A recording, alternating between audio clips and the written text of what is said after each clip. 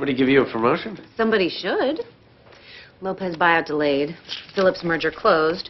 Oh, and Zoe Lawford called, which is odd because I don't remember us having a trial we needed consulting services on. So that's why you're sitting at my desk. I wanted to be in a position of power when I toyed with you.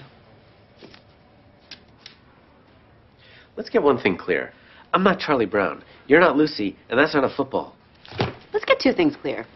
I don't remember ever placing a call to Zoe, but her message said she was calling back. I called her. For business. What kind of business? A merger?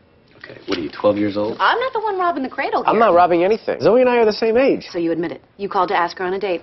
Behind my back. It wasn't behind your back. You'd gone home already. Because you waited for me to go home. Like I said, it was behind your back. Harvey, just out of curiosity, what took you so long to call her?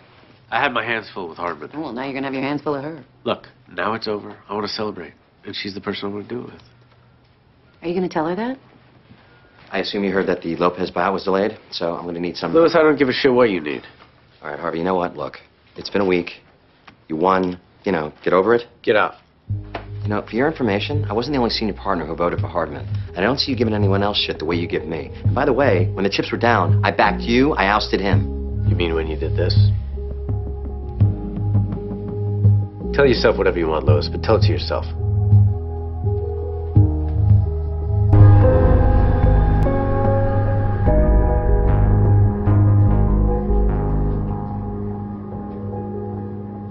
Katrina Bennett called. The deal's done. Get the paperwork started. Harvey, what did you do? I did what I had to do. Your first hire was Mike. Are you sure you want this to be your second? I don't want to hear it.